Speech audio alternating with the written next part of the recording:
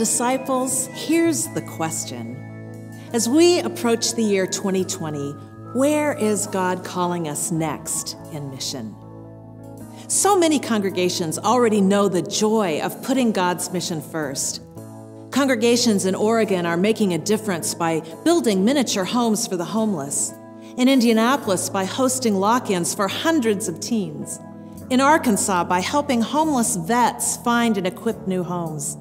And in West Virginia, a congregation is providing support for long-term family caregivers.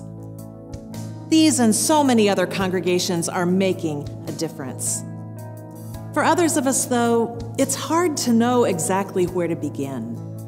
Just imagine the impact we disciples could have in our communities and our world if we could identify together a common mission focus and then resource each other to make it happen. Such imagining has led to Mission First. The idea is to build on God's mission already happening among us and to give courage and support to disciples as we seek to be a movement for healing, wholeness, and hope.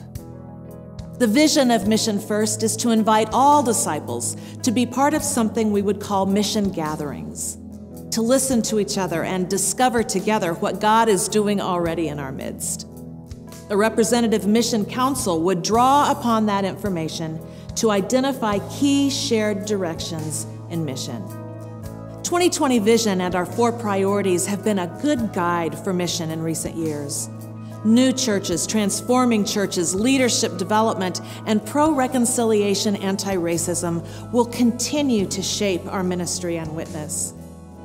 Now in 2015, though, it's time to ask, where is God calling us next in mission? The goal of the Mission First process is to help us find the answers together. I'll be proposing to General Board that we give these ideas a provisional try in 2016 and 2017. And based on what we learn, consider making more permanent changes at the 2017 General Assembly. We disciples already make a difference for Christ. We can do still more when we focus our effort. The prospect of all expressions of the church joining together in God's mission makes my heart soar. I look forward to talking about this with you at the General Assembly this summer in Columbus. God bless each and every one of you.